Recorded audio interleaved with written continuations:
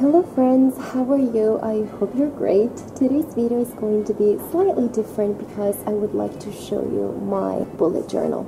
I'm going to show you the general setup and then how I planned my month of September. So here at the very beginning I have the key and the index. I decided to give them a try because I heard that many people found them useful, but honestly they weren't all that helpful to me. They just took time away. I don't think I'll keep updating them, and I don't think I'll do them again in my next bullet journal. Now, moving on to the first actual spread, I have the year at a glance. I think it's useful to have an overview of the whole year at the very beginning of the bullet journal, and also I really like how it looks.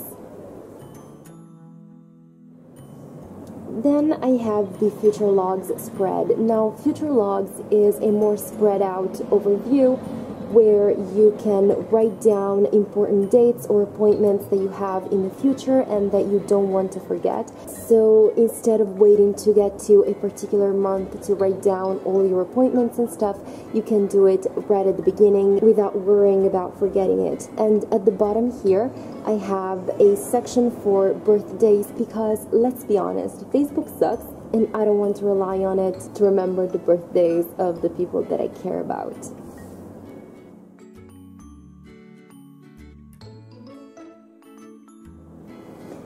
Here is one of my favorite spreads, which is kind of a reading statistics thing.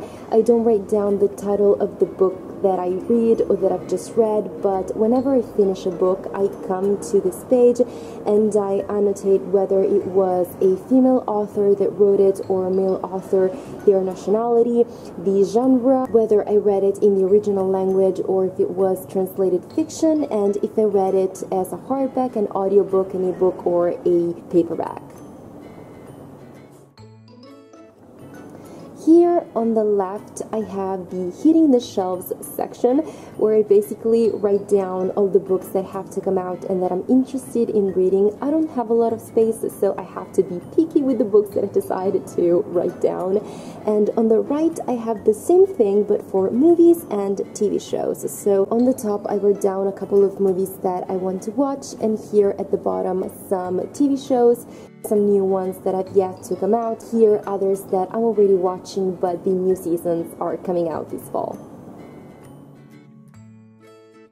This might be my second favorite spread in the whole bullet journal because it's my year in pixels, where basically I have a different space for each day of the year and I color it in depending on whether I'm happy, motivated, sad, calm and relaxed, nervous or stressed, angry, or if it's just a normal and uneventful day. And here at the top I have a quote by a pianist and composer that I adore, who is Giovanni Levi, and it says, "Even a gray sky is filled with notes," which I think is perfect for this spread. Now, moving on to September. For the month of September, I definitely settled on a more minimalistic approach. It is without a doubt different from what I did in August, because August was filled with drawings and colors and shapes and so many things that just clouded and cluttered the whole thing. For me, it became stressful to look at it. It drew too much attention and it was all over the place and it was screaming at me, while what I wanted was something that gently whispered. So I went for something that was simple and relaxing and that was much more organized to me. As you can see from the first page, I only wrote the name of the month, and then here I have a quote by Walt Whitman which says, "Keep your face towards the sun, the shadows will fall behind you." I adore this quote. I know it's not much at all, but I love how it turned out, how simple it is, and I like how the quote plays with the word fall, since we are entering the fall season, which is my favorite, and it fits perfectly. Here is the monthly overview. Once again, very simple, just a few lines, a few colors, a few words scribbled down here and there. To me, this spread is very useful because it helps me to look at the month as a whole and see what days I have to do what things, and it helps me to plan my whole month. Here on the left, I have a spread for my expenses, which I don't think I'm going to use a lot this month because I'm still at home, so my parents are basically paying for everything. But it'll definitely come in handy next month when I go back to Milan and I'll have to buy everything and take care of everything that I need, so it's a way to keep everything in check. Then on the right, I have a spread for the books that I read in the month, so I just write down the title and some thoughts that I have about the book that I finished. In this case, there wasn't a lot to say, and what I said was negative, but I don't know, with other books, I might need more space, decide to write down also quotes that I liked. We'll see how it goes. This is my mood tracker. Now, this is my favorite monthly spread because it's the only spread where I allowed myself to be a little more creative and actually draw something. For the month of September, I decided to go with leaves, of course, because what's better than leaves in the fall? Here at the bottom, I have a scale from sad and depressed to happy, and depending on the mood of the day, I color in each leaf. Hopefully by the end of the month I'll have more green leaves, because right now, thanks to my stupid exams, it's not going so well.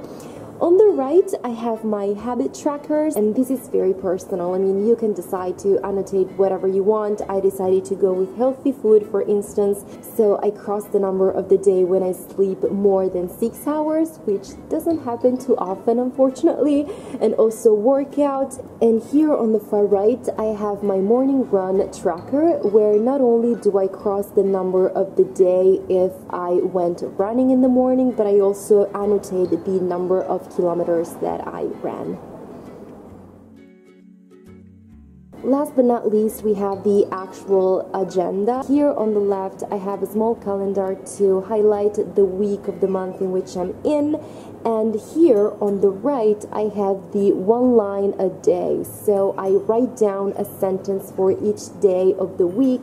It can be whatever I want, something new that I did, something funny or happy that happened that day, something sad, a quote. It can be whatever. I don't want to put any restrictions on it, so that's also creative, I guess, in a way.